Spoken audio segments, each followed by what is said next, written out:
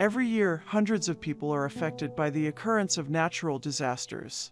Although earthquakes correspond to only 9% of registered natural disasters, it is the event that has the greatest capacity to affect infrastructure, to have economic impacts, and to cause human losses.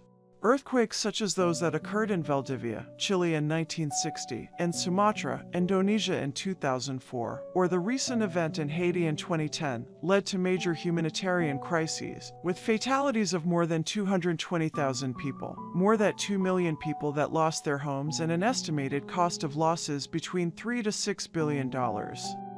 It is for this reason that our team of data scientists, making use of seismological stations worldwide, have made available a series of tools that will allow users and government entities to be informed in case of the occurrence of a seismic event. Various data sources were used, like consuming APIs, obtaining CSVs, and acquiring information through web scraping, unified in a single database, validating our information.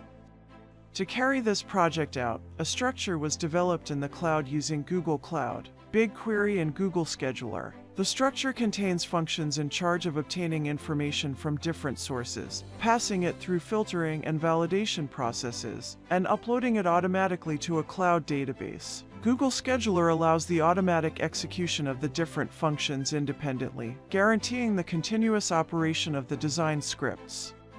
In addition, a second local architecture was developed to run Airflow as a workflow orchestrator on a series of Docker containers that have a Postgres database linked to them. This database is fed daily through the script supplied by Airflow. One of the products developed is a website where the user can find updated and historical information on seismic events. The website contains recommendations and informative data. A machine learning model was developed to classify earthquakes in terms of the threat they pose, all illustrated in a location and classification map.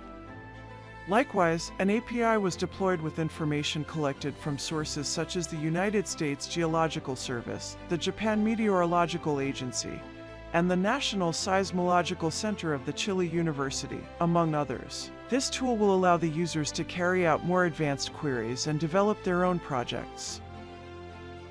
Additionally, an early warning tool is being developed, where interested parties can receive notifications in real time on their mobiles in case of a seismological event happens. If you are interested in knowing more about our project and products, do not hesitate to contact us and check the repository of this project. Below in the description of the video you'll find the link to the available products.